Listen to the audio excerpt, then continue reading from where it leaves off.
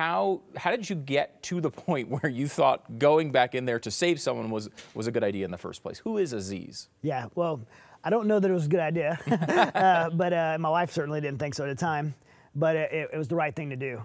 You know, Aziz had saved my life multiple times, and I've seen him save the lives of many of our special operations service members in his job.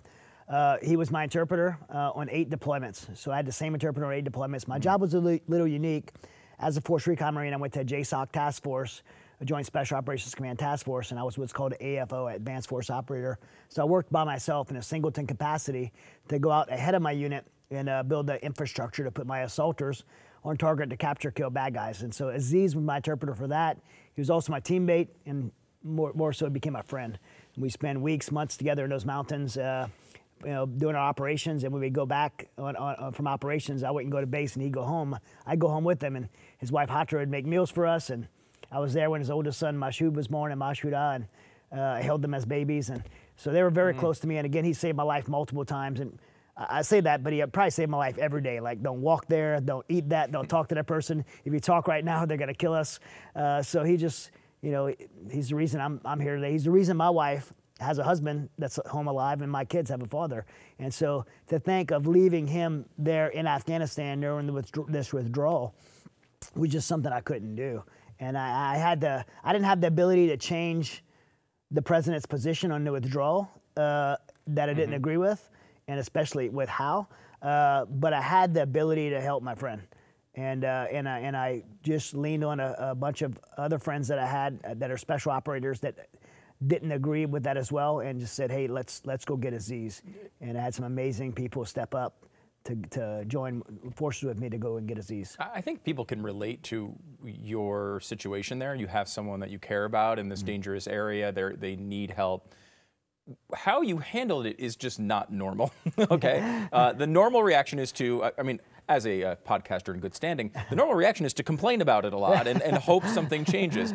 You decided to actually do something about this in an incredible way. I mean, you decided you use your expertise and go there in the middle of all this chaos and try to rescue Aziz. I mean, you know, you got to give us a little bit of the conversation of you talking to your wife about this. Well, I mean, my wife was, I had this conversation with my wife, and I said, look, you know, she knows who Aziz is. I mean, she'd been around the whole time, so she's like, I can't stop you because I know that if you don't go, I would never be able to live with you.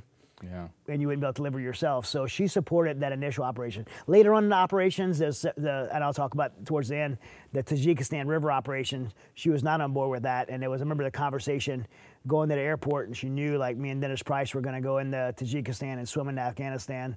She's like, I know you're going to go in. And I'm like, no, I'm not going to go in. And she's like, I know you will. And she was, you know, upset, obviously. And I just explained it like this. What if it was our daughter and this was us? What if our daughter was going to be sexually enslaved the rest of her life? What if it was our sons that'd be forced into madrasas and trained in hate and become Taliban? We'd be praying that someone somewhere would come help us. And there's someone somewhere right now praying that people that have the ability and means to go help will come for them. And right now, I had felt that burden on my heart. I had the ability to do it, and I couldn't not do it. And I remember her not being happy with that answer.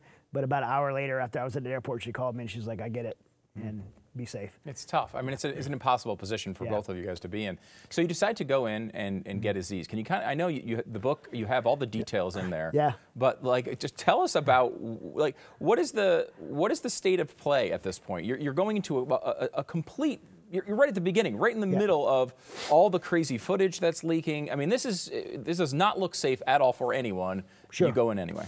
Well, I mean, we start planning, and the 12 guys that put together are incredible. You know, Green Berets, Navy SEALs, Force Recon Marines, CIA's paramilitary officers from Ground Branch, some guys with incredible experience. So we have all this ability to go and help one family, which was selfish of me, but I was pretty determined. I wanted to go get Aziz. And then one of our teammates pointed out something that changed everything. He said, there's these 3,500 orphans that are going to be left there. Let's go get them too. And so we kind of pause for a second and look around this room, look at the experience we have and the willingness.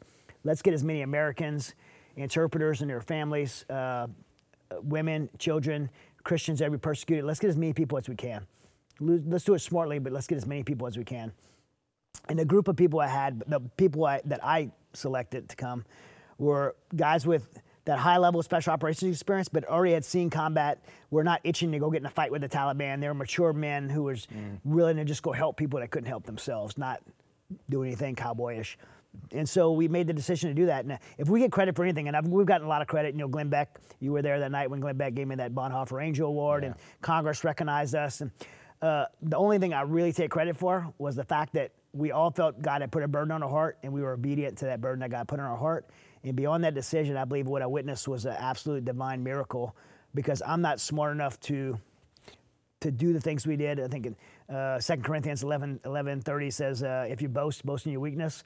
And I'll tell you right now, I'm not capable of pulling off what we pulled off. I'm not smart enough. I don't have enough experience. Not one of our team members did, because what happened in those next 3 days was just a miracle. We seen Sarah Verardo get permission from the Joint Chiefs to allow us as civilians to go into DOD-controlled HKIA airport to do civilian evacuations.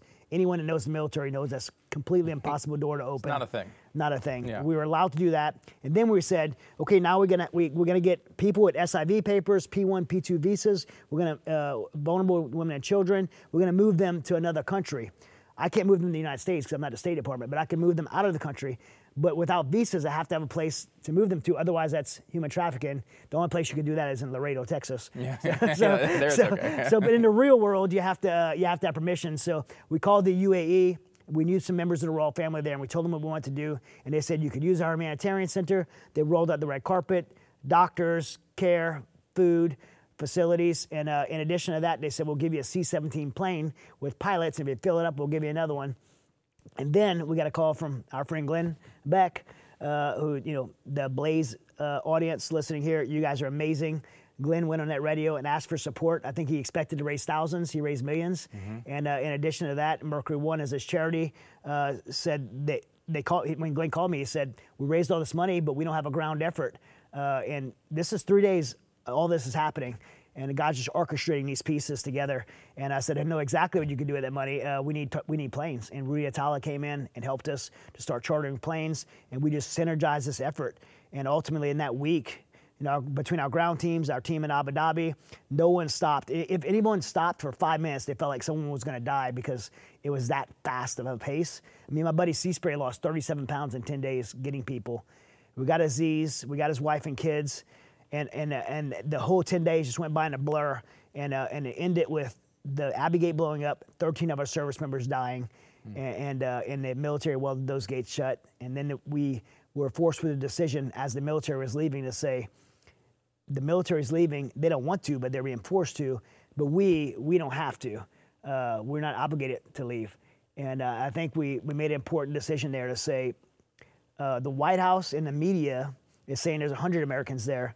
I'm not saying this is a debate or argument. I'm telling you, there were thousands of Americans still there, and we can't leave. And the truth is, it didn't matter if there's 100 or 1,000. If there's one American left behind, the United States has a responsibility. It's a promise to the American civilian that we will go get you. I mean, that's where I come from in the special operations community. Like, we'll scorch the earth around you to go get you if you're in harm's way.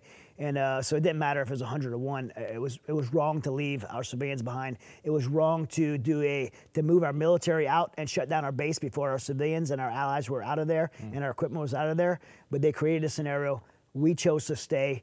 We did a collaborative effort for another 2 months in a place called the Mazar Sharif. A lot of organizations were involved, so we got a lot of credit for it because of the publicity of it, but there was a lot of amazing organizations, other nonprofits, and Mercury One was one of them. Mighty Oaks Foundation, Save Our Allies, Task Force Argo, Pineapple Express, all these organizations doing amazing work, and we got another 5,000 people out, bringing us up to about 17,000. It's incredible. But still, that's when we ended up going to Tajikistan, because there's so many people left. Were you surprised watching this all come together? Because I was watching, like Dunkirk, right? And you see this happen where, like, this is, citizens, experts, people are here. You're in Des Moines and you're listening to Glenn Beck on the radio, and you have a hand in helping rescue these people. People from all over the country were able to chip in. Were you, as you're doing this, and you're obviously at the center of it, but as you're doing this, are you amazed at all these pieces aligning to make all this possible? Absolutely. One, I was amazed by it.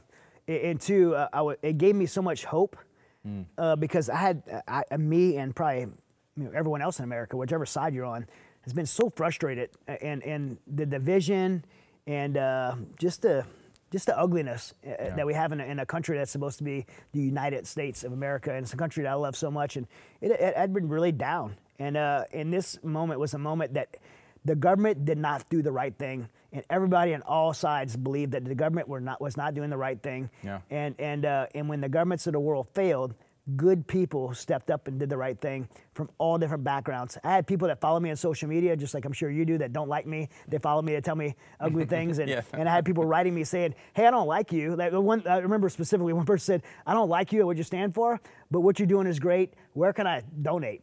Wow. And wanting to give money to it. And this one Jewish organization wanted to help pay for planes, and they were paying for 2 planes. One was $800,000, one was $700,000. It was $1.5 million donation. And Mighty Oaks, my foundation, is a Christian organization.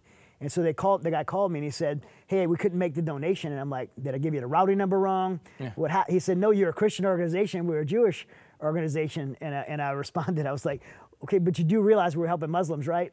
And we just laughed, and he made the donation. And it was just a beautiful moment seeing people from different political beliefs and different ideologies and religions and parts of the world just come together just to do the right thing, because people were in need, and they needed people to help them when they couldn't help themselves. And it was, and not a government in the world, not one government in the world did the right thing in that scenario, but people did. Wind up selfishly putting yourself into these stories, you know. And I think to myself, is there any part of this that I could have done?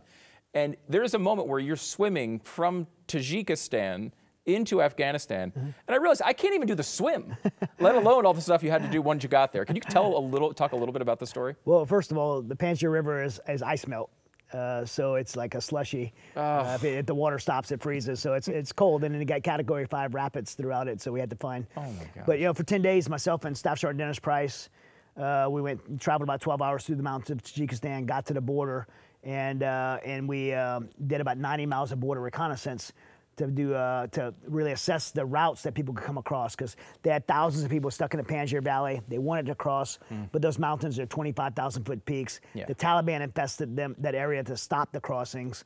The Chinese military was there protecting that border, to keep people in Afghanistan. The Russian military was there. The Tajikistan border guard was there. So there were times we were like 30 yards from the Taliban. And we, at night, we do all the route recon in the daytime. At night, we do the fording reps, which is swimming across the river in Afghanistan and building the routes and plans out to pass that information to our government intelligence agencies that wanted that information. And then other NGOs that were doing evacuations, and the commandos on the ground that were trying to get families and civilians out. And so we provided all that information, and it was a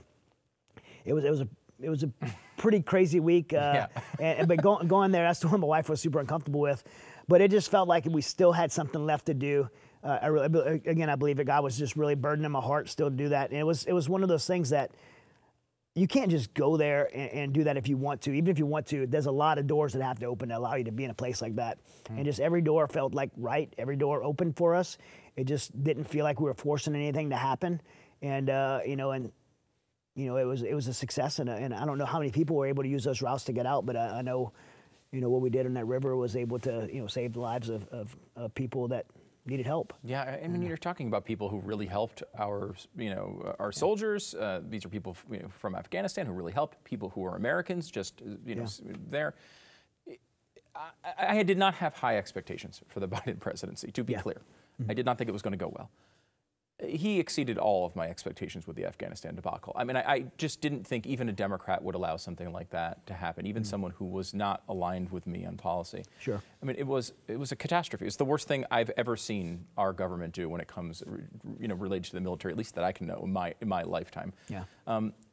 And watching it happen, it seems also unnecessary. Why was there this idea that we had to get every asset, every person out of Afghanistan on these days, in this time frame? I know Donald Trump was the one who kind of set the time frame initially. Biden certainly made it much, much worse, but still, like, there was a confluence of belief in the United States that we need to get out of here. Run as fast as you can. We need to get out of here. We've been there too long. The war's been going on too long. And I kept coming back to the fact that that's not how you define success. You don't define success by how long you've been there. Is there something in America's interest there still for us? I think the answer there was clearly yes. Yeah, you're absolutely right. And I think it's important to bring up because the reason we ended up in this position in the first place is because I believe the American people have been lied to by the mainstream media to say this pressure that we're in this long-term war. America's sons and daughters are dying. We have to get out of it.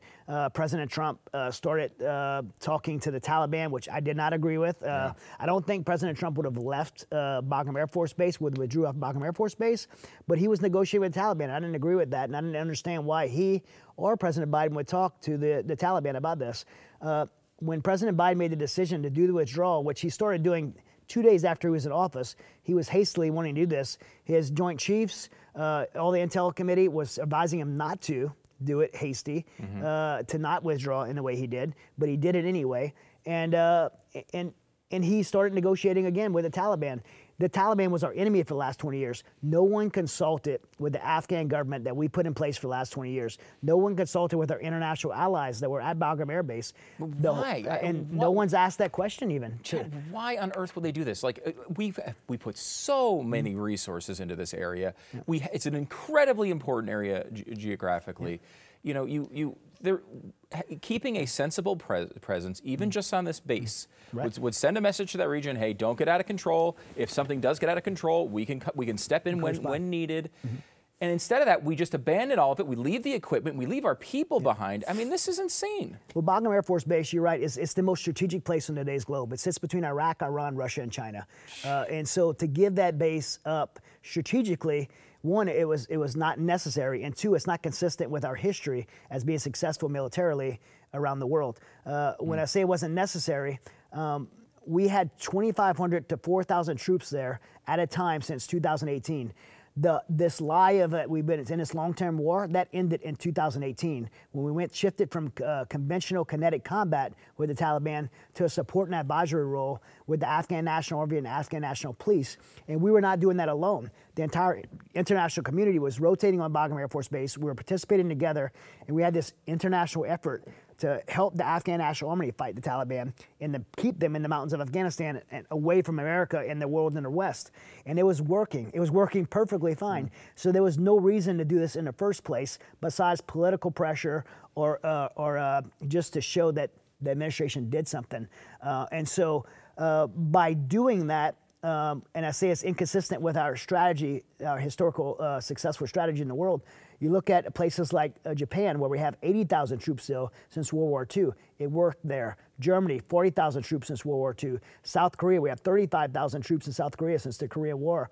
We have a history of being able to do this, and it works and keeps stability in the world. By leaving Afghanistan, we created a vacuum that now our world's enemies get to go there. China, Russia, Iran, Pakistan intelligence there.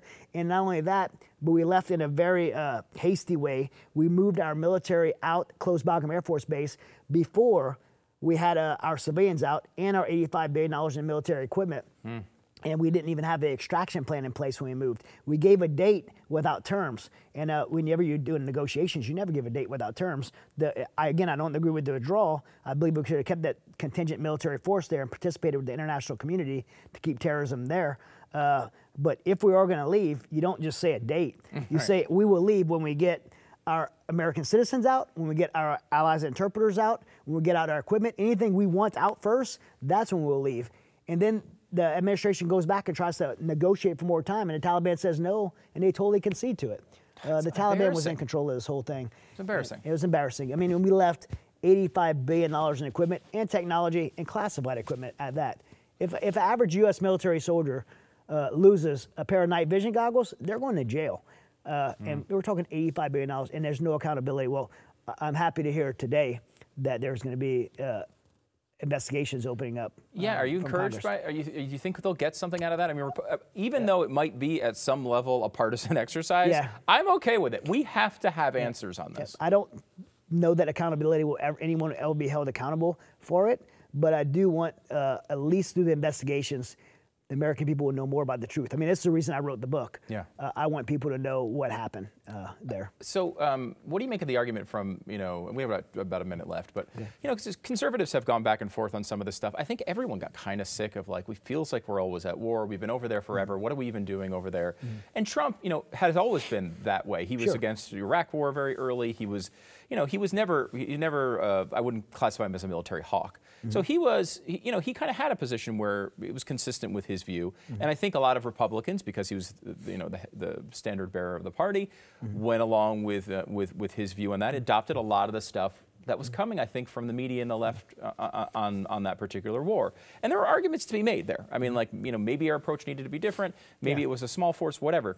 But, like, a lot of people I talk to now on the conservative side say, hey, we needed to get out of there. I know it went badly, but we had to get out. I mean, we got to stop all of our engagement in all these different wars. How do you answer that critique? Well, first of all, I'm not pro-war. I have 84 years of war in my family. World War II, Korea. My father, you know, we pretty much lost my father in Vietnam, even though he came home. Yeah. He died because of Vietnam. I did 8 deployments to Afghanistan, buried 15 friends. My son went to Afghanistan. I am not pro-war at all. However, when America is strong and America has a strong presence in the world is a safer place, including America.